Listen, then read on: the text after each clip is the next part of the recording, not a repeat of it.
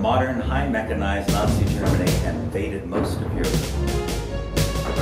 France, Norway, and Belgium had fallen, and the Battle of Britain was about to begin.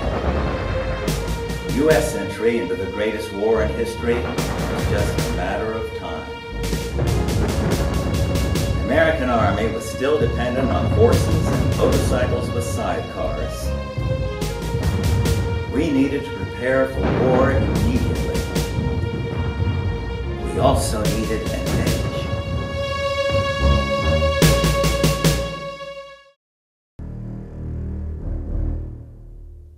In just 49 days, they accomplished the impossible.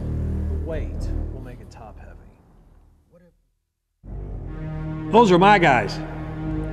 I've been the man behind the American Bantam Car Company since 1932. I have personally invested a small fortune in the building of a most stylish and dependable small car in America. Some people said I never even worked for the Army, that I was a spy for Ford and Willys.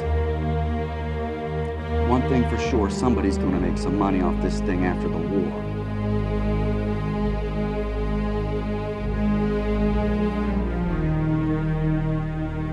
We did it on our own time and our own dime. It wasn't exactly what the Army wanted, but it got everybody thinking in the right direction.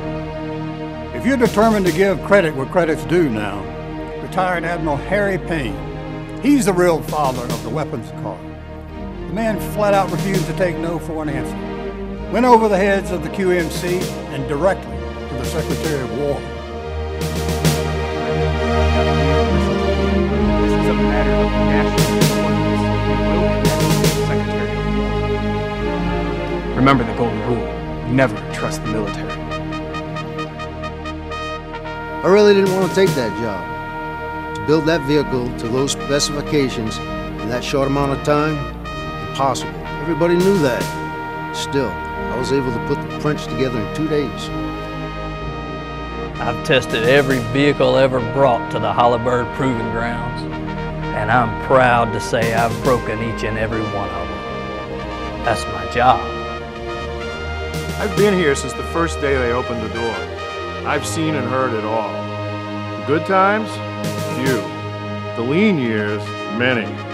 Many. Fed and Chris claim we're onto something. Hope they're right. Heard that story before. They called it every name imaginable. Goat, bug, peep, general purpose, even combat car.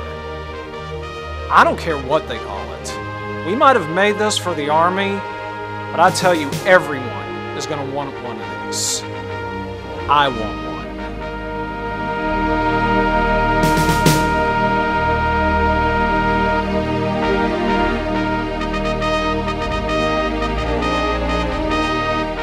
I'm not as stupid as I look. I know building something for the Army is our only chance at survival. 49 days to build something from scratch. Something unlike anything anybody's ever built before. It's simple. Create the impossible or shut down the factory. I gotta get to work. A lot of families are depending on us. I should have stuck with the racing cars. There has nor will there ever be anything quite like it. It is America's greatest contribution to modern warfare.